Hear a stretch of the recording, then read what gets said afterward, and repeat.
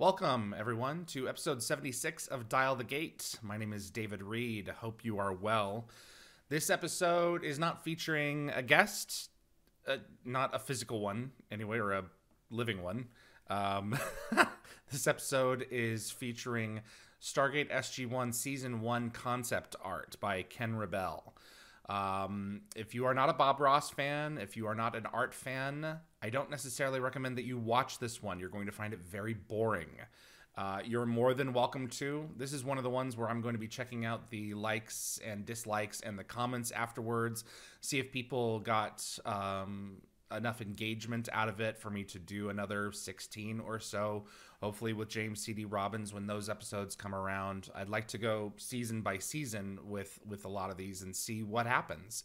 A lot of this concept art is not available online. As far as I am aware, not a lot of it has been seen. So this is by no means a complete collection, but there is a lot here, and I think you'd be interested in seeing where things were on the drawing board versus where they became when these locations and these props were given life. And that's going to be what this episode is primarily about. But before we get started, if you like Stargate and you want to see more content like this on YouTube, it would mean a great deal if you click the like button. It does make a difference with YouTube's algorithm and will definitely help the show grow its audience. And please also consider sharing this video with a Stargate friend. And if you want to get notified about future episodes, click the subscribe icon. Giving the bell icon a click will notify you the moment a new video drops, and you'll get my notifications of any last-minute guest changes. This is key if you plan on watching live. So let's get to the art and see what's in here. So an artist by the name of Wong, I'm trying to find more information on him because I'd love to have him on, was responsible for a lot of the concept art that was developed for the pilot for Children of the Gods. I do not believe any of this is in his collection.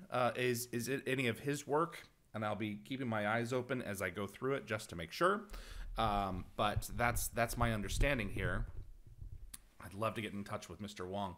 Ken Rabehl was a concept artist for Stargate SG-1 for a number of years through season 5. And interestingly enough, this is a major oversight on their part. He's not mentioned in the Stargate wiki. I don't understand why that is. His work is extensive. Even my buddy Howard Lyon from Stargate Worlds has a page. So hopefully that's something that they will correct once I start showing you some of these. So let's go ahead and get to the goods. He did create at least one piece of concept art for Children of the Gods, and that is this. This is the city of Chulak from afar, the view that ended up being in the episode and used as stock footage at least once more in Family. And my light is going outside. Sun, please come back. So I love the little notes here. Columns on right side or right side. I believe there were columns in the actual original episode. So I make no bones about the fact that I am not an art student. I can't comment on form or medium used. You know, I think most of these, I don't know what some of these are. They're just so beautiful. And that's why I have them, and that's why I love them. We're going to move forward to Broca Divide. A lot of concept art was made for this one. This is the land of the dark in Broca Divide. So the side of the world. One of my more favorite episodes in terms of the concept. There was a light side of the planet and the country, and a dark side of the country. And this is depicted in this absolutely gorgeous scene. I love the color. I can comment on the color. I'll say that. But pretty much everything else, not entirely sure about his medium. But, I mean, if I didn't know any better, I'd say he made this on a larger piece rather than 11 by 17. It's possible that he did. Yeah, Stargate in Jungle. A lot of the artwork does feature Stargates. Those are obviously more iconic because than something that's more typical of, it could be any sci-fi show. And another piece from Broca Divide that you will recognize was definitely used as a matte painting. Right here. Teal'c running back toward the temple. Actually, it's called Teal'c Enters Council Chamber, matte. So once the trouble began, he's like, okay, what the heck's going on? I need help. Please explain this. So that's what that episode, what this shot is about. And they reproduced it with some pretty good detail, right down to the wardrobes of some of the characters. That looks like Tupelo on the right. Let me get some more light in here if we can, and then we'll continue. I usually don't have everything open all the way because my face gets blown out, but right now it doesn't matter. It's about the art. Emancipation is the next episode that I have artwork for. More Stargates in this one. Stargate Site Concept. Emancipation episode number 6. This was created June the... let me see here. When was that? 6/4/10. Wasn't 2010. Oh, got it. July 4th, or I think it's April the 7th. 7/4. In Canada, I'm guessing the month is in the middle, 1997. So some kind of a drilling bit there on the ground, it looks like. Some kind of excavation tool. Another one from Emancipation from the Stargate's point of view. And I don't know why my camera is having trouble with focus, but it is. There we go.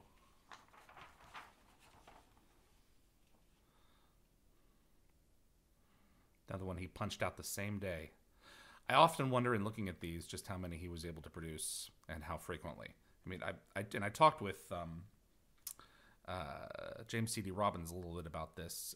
At a certain point, I mean, you would have to have a general idea of how much inventory you could pump out and how long it would take for you to create content. Not everything that Ken did or that the concept artists rendered were landscapes. In some cases, they were costumes. In other cases, like this, they were cave drawings. Yes, I've seen the cave drawings. Hansen's Cave. Wonderful use of color. And apparently a very useful use of spears if they're planning on eating them. It's antelope or something.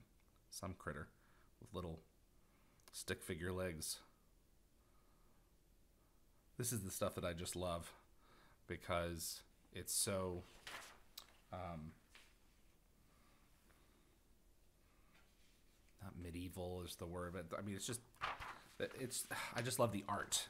I love the art factor. Another of Hansen's Cave. A little bit of a Stargate influence there.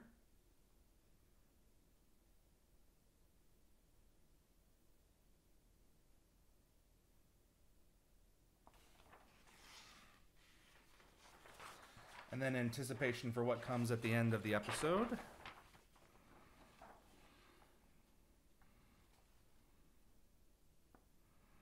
Someone lost their shirt. So apparently the intent was to put the Stargate down on stones. I don't think we get this angle of it in the episode. Not quite. We do get a side view of it for sure. And a lot of those earlier Kawushes were just magnificent because they were all practical. Pretty much all of them.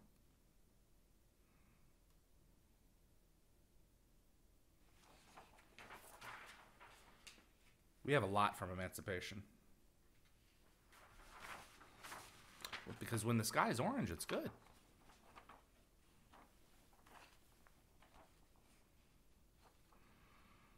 Dual emission energy shield set is going to be the Rock Quarry. Another one, 4/10, April the 10th, 1997. And again.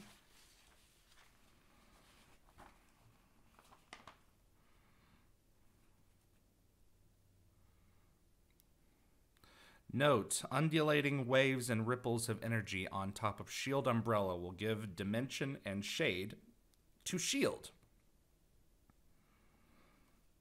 It's funny, you can see these drawings again and again and not always read the notes. I never, I mean, I may have read that, but I do not recall that. That's interesting. Let's jump ahead to Thor's hammer.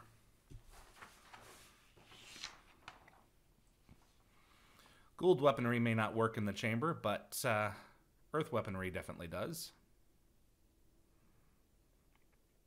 His rendering of O'Neill was rather interesting, if that's supposed to be who that is.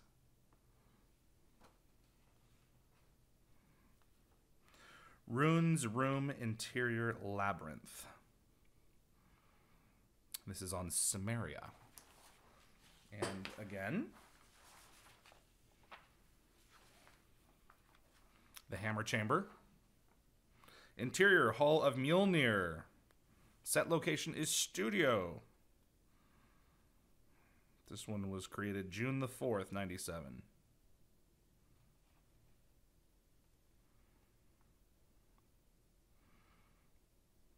You have to wonder what keeps the lamps burning. That magic Asgard technology. And then you have concepts that actually appear on screen. Like this one.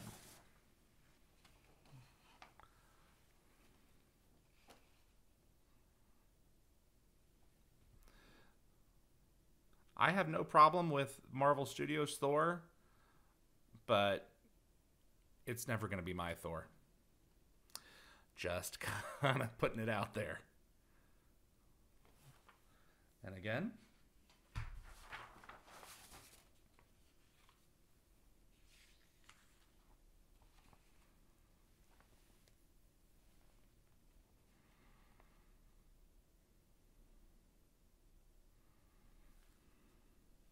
And again.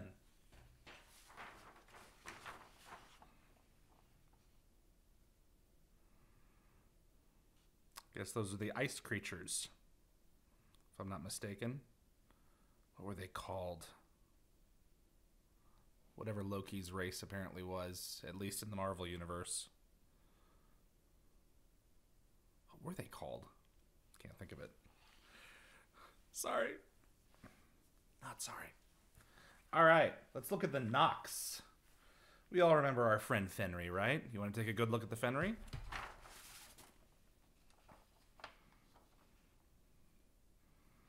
Hummingbird-like flying creature, head detail. Never got a good look at him. Hair-like spikes on the segmented sections. Hair-covered mandibles. Note, between the plate-like body sections should be high-gloss black connective tissue. Rear eye stalks are shorter than forward ones. So this guy can look, he has 4 sets of eyes, can see in all directions. No wonder he can move so fast. But remember, the Fenry does not make the Fenry disappear. The Nox do. And Laya's costume. Let's have a look at Laya's early concept art.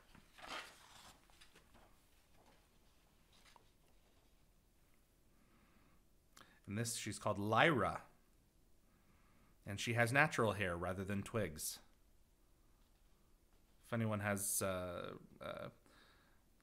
ear to Frida Betrani, she might be interested in seeing this. So. I love the detail.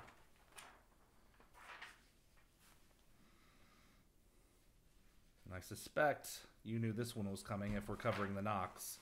There were different versions of this, which I find to be absolutely fascinating. The Nox City Mat. They tried a couple of rounds of this. I don't know if that's because it wasn't working, or they wanted a few different ideas, or Ken said, you know, let me just throw some multiple ideas at you.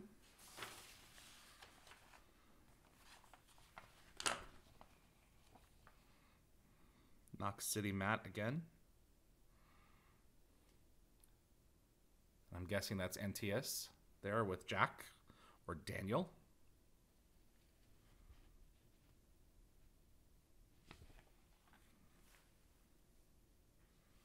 And here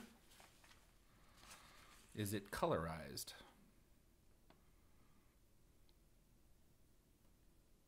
I did not realize until really recently that, I guess the last couple of years, that the flashback scene in the clip show moment at the end of Out of Mind that features the city of the Nox, the city was redone. I was like, oh, wait a second, that's not the same. And if they actually went into the city, here's what it may have looked like. So this is the kind of thing that I love, because this is something that the episode does not provide to us, but is absolutely valid, because it was a concept of something that they considered.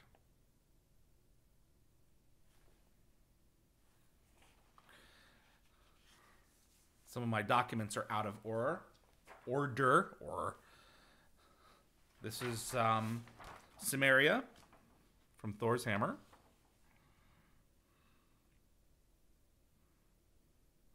This is supposed to be Brit Britty or Brit Sand Pit. If anyone in Vancouver knows where that is, or what that is, or if I'm screwing it up like a foreigner. You can see the transmission device there that sends them away to the chamber. I don't honestly know where this comes from. This is for Torment of Tantalus, one of the two pieces that I personally have. It does not look like it was made for the episode. It looks like they pulled this from somewhere. But then again, I don't know who created it. It doesn't have Ken's name on it anywhere as far as I can see. And, obviously it's the machine that's on Ernest's planet, but it's unlike anything else in the collection. And it's definitely beautiful, but I just don't know who created it. And again, the I don't know if you call it the book device or the projection machine. They call it dome device.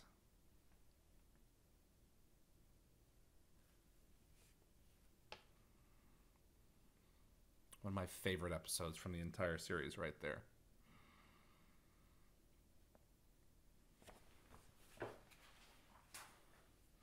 And then when Daniel died, or when we thought that he died,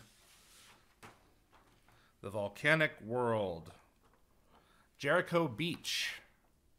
Focus. Come on. There we go. Fire and water. I have stood on this beach.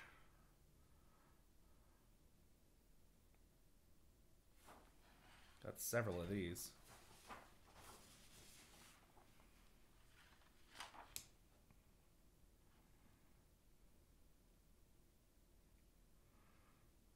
Interesting trees. This was one of the cooler planets. If they had really fleshed it out, it would have been really interesting. But it's a budget thing. I get it. They did what they could with it. Volcanic world.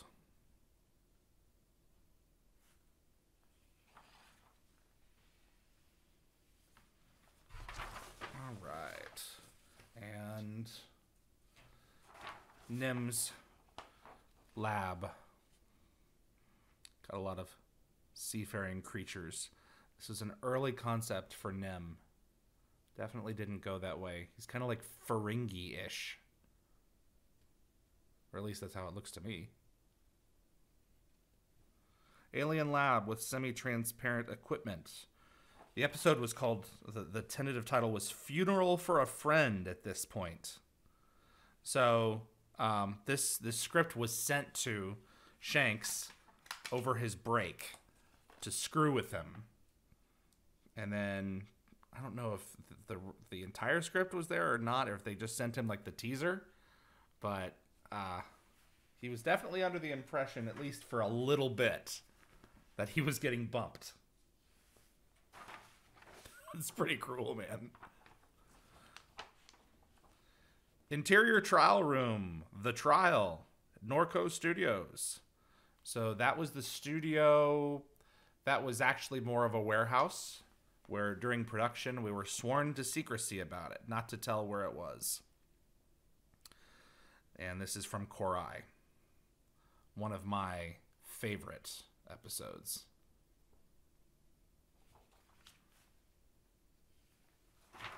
And again,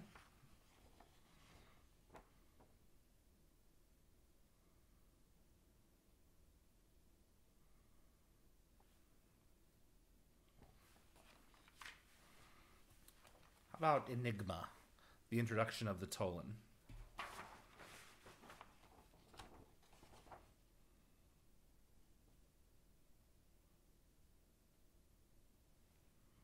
Exterior Tolan planet Enigma, virtual set.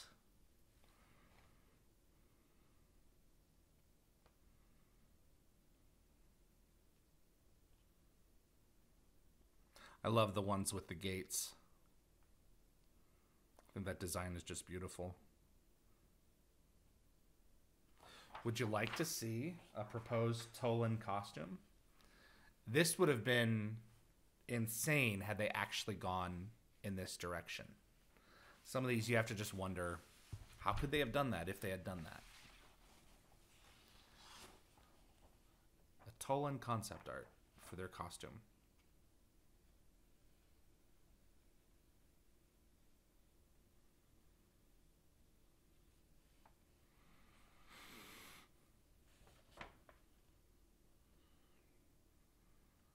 This guy was just a genius. I'm really disappointed I never got to talk to him. And you shippers out there, maybe the one you've been waiting for. Exterior Glacier or Glacier. Solitudes. And there's an arrow pointing to Carter.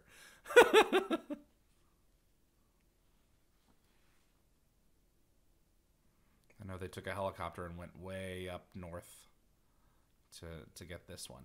At least I'm assuming they went north. Wherever this was, I would love to go up there and hike.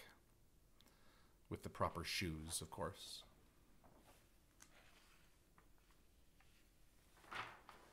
The rest of these are in color. This is Martin Wood's first episode. Interior Ice Cave from Solitudes. Trying to get at the DHD.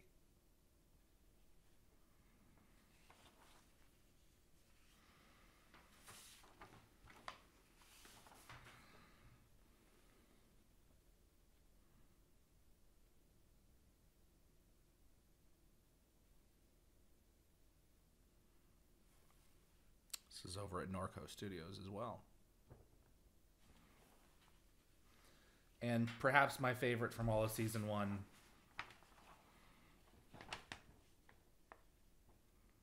Trying to get the Stargate working.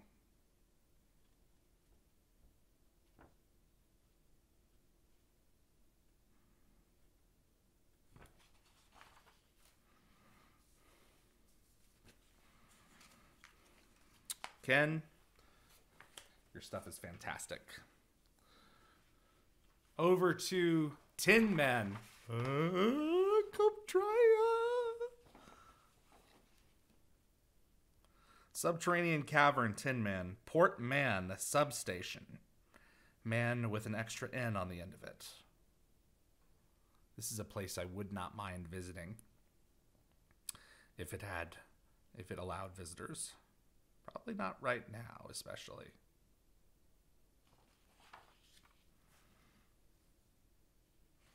Interior Lab, Tin Man. Interesting Carter. Interesting onesie. He drew people interesting sometimes, not necessarily always to scale or proportion, I should say, in some of these, but interesting nonetheless. Harlan's little workstation down there.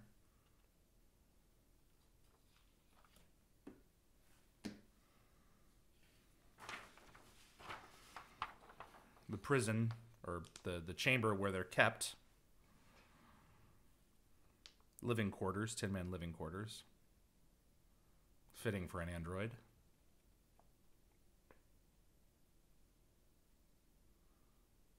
I'm glad they went a different direction with the clothing. The black with the stripes. Just something simple. Doesn't need to be complicated. And or the subterranean cavern. Portman substation again. All right. And the machine. Android synthesizing chamber. This was done pretty true to what this is. Medical-like life support equipment. Septic tank as basic shape. Frosted mesh over plexiglass. Frosting should be sprayed in patches over metal mesh.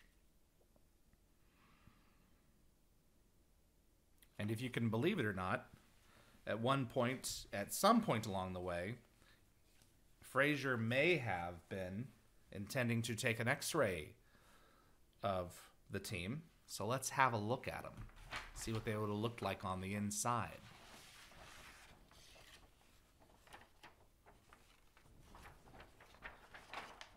This is just not going to show up to the quality that it deserves. I apologize. There we go.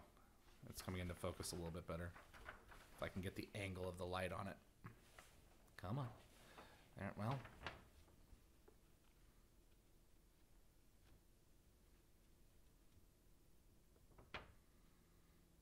So cool.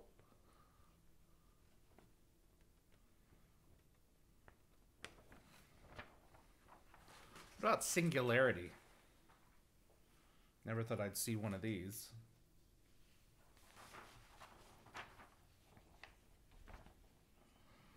Concepts for the black hole illustration.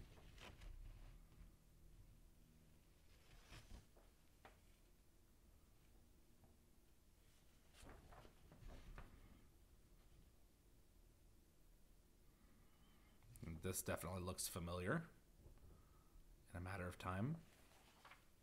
And Singularity also introduces the three-side Hatak, not a pyramid ship. So it's appropriate that these appear here. Gold ship. Visual effects telescope matte Singularity.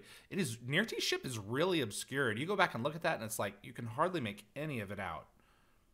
Hull is based on two cones put together in mirror image. Something TiVo cones? Hull is color of Naquita, Stargate metal. Power chamber is same light ochre brown of Ra's pyramid ship in the Stargate feature film. Hull opening showing diamond. Gap between hulls shows strut supports. Lights for habitable areas are concentrated in zone between hull halves. This is very important for what came next. I mean, these went all the way through Universe. Within the Serpent's grasp, as you can imagine, a lot was produced for this.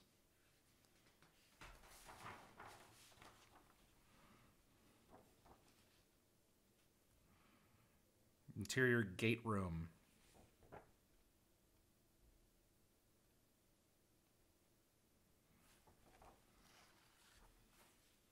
And again.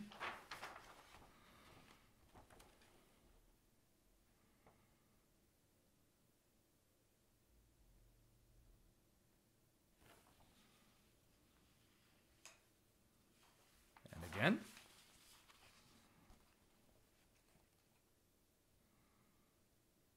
They really wanted to get this one right. And it's basically that hull was used again and again, that principal design, for years.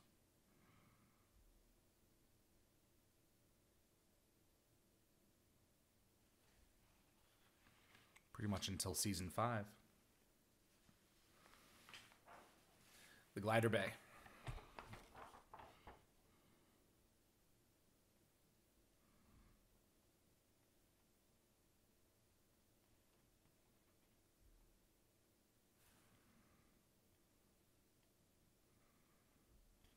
And then the first examples of the gold steering column for the Alkesh, a lot of others. It's a little more extravagant, but the kind of, insect-looking design is there. Gunner's controls and heads-up display, Serpent's Grasp, Ken Rabehl. Some of these, especially in the later seasons, were produced to absolute accuracy based on what the designer had created.